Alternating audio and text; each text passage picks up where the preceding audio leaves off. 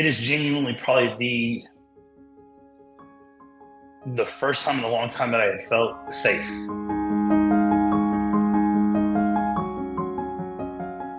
It was the money for us to have a home. It was the money to know that like my truck payment's going to be made, my kids' are going to eat every month. It was the first time I had felt safe in a really, really long time. I'm now married. Since my last suicide attempt, somebody came into my life and has been a very, very big pillar of that. And we actually eloped on 4th of July in Colorado out at her family's cabin up in the mountains, which was really, really cool. It has been a huge blessing. So to be able to go from, constantly, I don't think there's ever been a point in time where I haven't had two or three jobs since I got out of the military.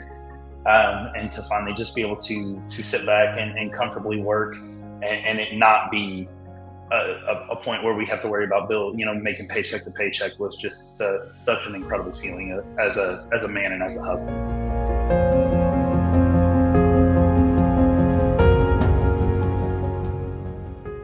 I'm about a year, almost exactly a calendar year out from a major suicide attempt. It was actually my 4th attempt because, just through so many times, there was just so much where you would go through these moments. The time where my disability had actually been cut, we were at a point where I really needed the VA's help. I was struggling. I think I was at 70% at that point in time. My kid's mother, she was only at like 60 or 70%. We were both disabled veterans. She was deathly sick with a pregnancy and I couldn't even hardly work because I was taking care of her so much. And there was times where we faced starvation then, and it's still taken me almost a better part of a decade since then to even get the rating.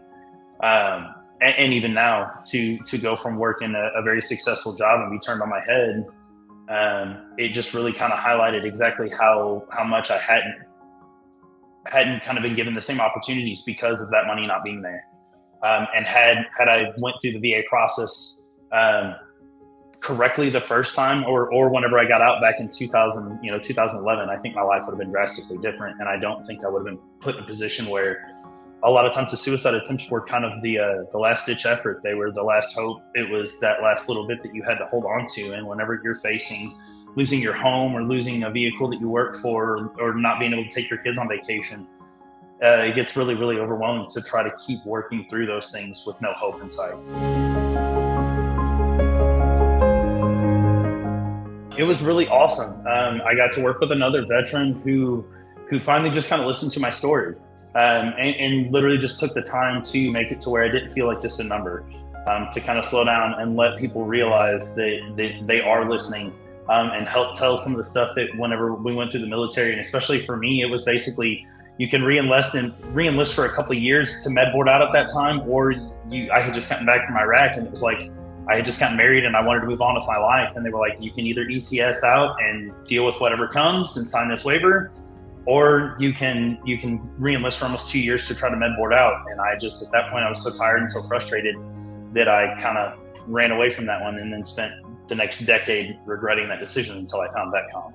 Once I got over with Michael, and he helped me get my claim filed, and then just kind of understanding what the next steps were really going to be. And then I dove into those courses. So then whenever I went into those exams, this last time, especially that 90 to 100 push, those exams, I was way better prepared and had a better understanding of what to expect. And I felt way more in control during those meetings, which was way nice.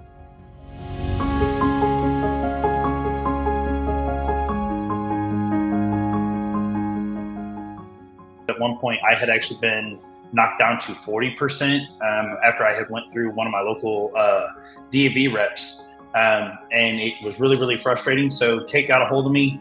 And we started working towards my 90. I got really, really frustrated. And we, because of not anything that VetComm had done anything poorly, but just the process got really, really overwhelming. So Kate and I actually ended up kind of having an interaction with each other, recommitted back to the program. Of course, I made the push to 100%. And then Kate offered me to come over and work for you guys.